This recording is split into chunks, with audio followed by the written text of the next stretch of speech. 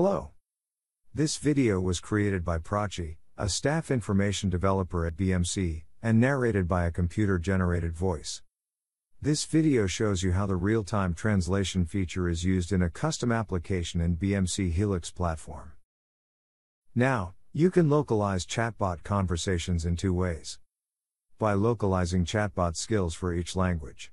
For this, you need to create one skill for each locale in IBM Watson Assistant skills, and create localized intents, entities, and dialogues, and configure the chat actions. Or, you can localize chatbot conversations by using real-time translation feature, which does not require you to create one skill for each locale. As the name suggests, real-time translation, also known as RTT, instantly translates content from one language to another. BMC Helix Chatbot has leveraged real-time translation so that users can interact with the support agent in a language of their choice. Now, how does real-time translation help you? You only need to add new locales to the skill you have already created, instead of creating multiple chatbot skills for each language.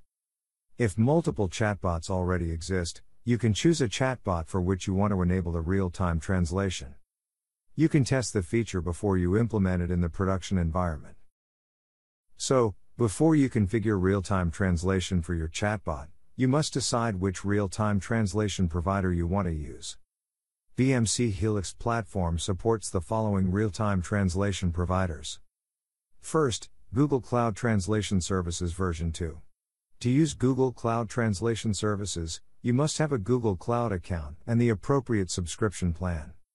Second, Microsoft Azure Translator Speech API version 3. To use Microsoft Azure Translator Speech API, you must have an Azure account and the appropriate subscription plan.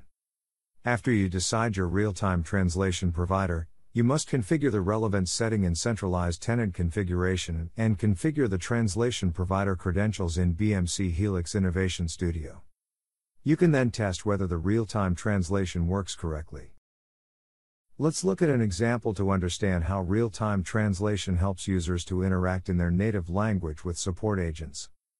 An employee opens a chatbot and submits a request in French. The agent asks for the purpose of the requirement in English. The employee replies to the message in French, which is translated for the agent in English. The agent types the reply in English, which is then translated to French for the employee.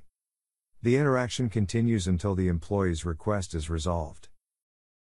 You can learn more about configuring real-time translation from BMC Helix Chatbot documentation on docs.bmc.com. I hope this video helped you understand the real-time translation feature. Thank you for watching this video.